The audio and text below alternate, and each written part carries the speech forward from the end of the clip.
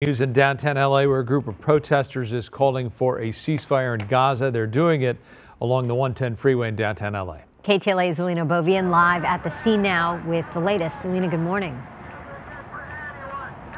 Frank, Jess, good morning. Well, this is Beaudry and Wilshire, and while they are not disrupting traffic this morning, they certainly are getting a lot of attention from people driving on the 110 freeway. They have a sign up, and you can see the protesters over my shoulder here. Not a big group, but they certainly do have a message. So I'd like to bring in Noah Kupich. She's one of the organizers for today. Noah, good morning to you. What is your message? Introduce your group.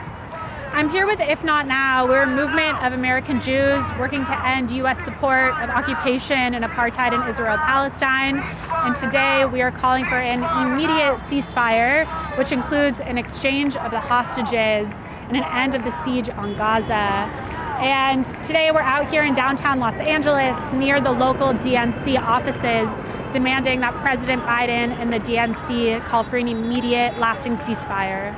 Let's take a look if we step over this way so they can see the protesters. Again, it's not a big group, and they certainly are not causing any disruption to the traffic this morning. I do want to point out the 110 freeway on both sides is open and is moving, but you are here. You have a sign. What does the sign say?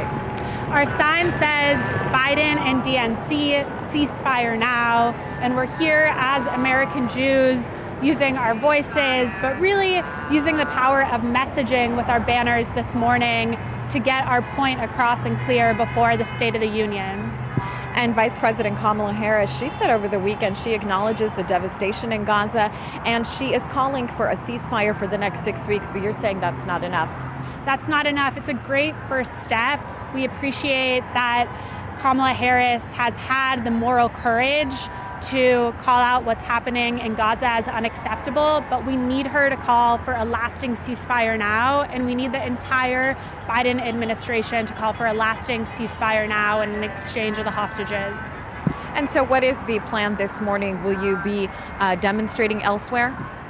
Today, we're just here near the DNC offices in downtown Los Angeles, but across the country, If Not Now chapters are demonstrating outside of their local DNC offices and at other locations that are connected to the Biden administration. Thank you so much, Noah, for your time. And so the message certainly is resonating with people driving on the 110 freeway this morning, because we're hearing the honking. So hopefully their message also reaches where they needed to go. But that is the very latest. I'm Ellina Abovian reporting live here in downtown LA, KTLA 5 News.